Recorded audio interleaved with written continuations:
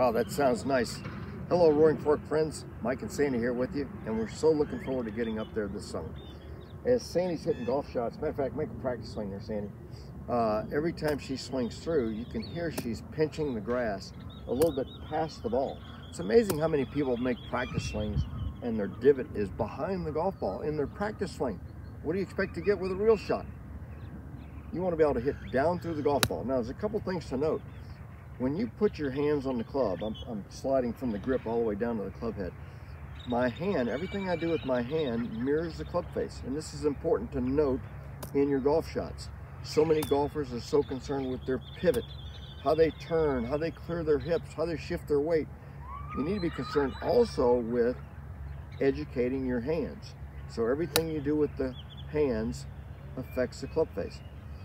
Most amateurs, when they hit, the shaft is leaned backwards a little bit, causing thin shots. And if you want to hit good golf shots, take the club in your right hand like this and put the shaft to the left of your body. That would give you the sensation that you need when you're making contact. As you're shifting your weight, that's how it should look when you make contact.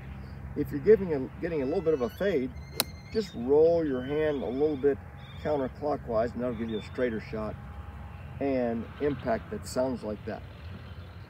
We're looking forward to getting with you this summer and helping you improve your game.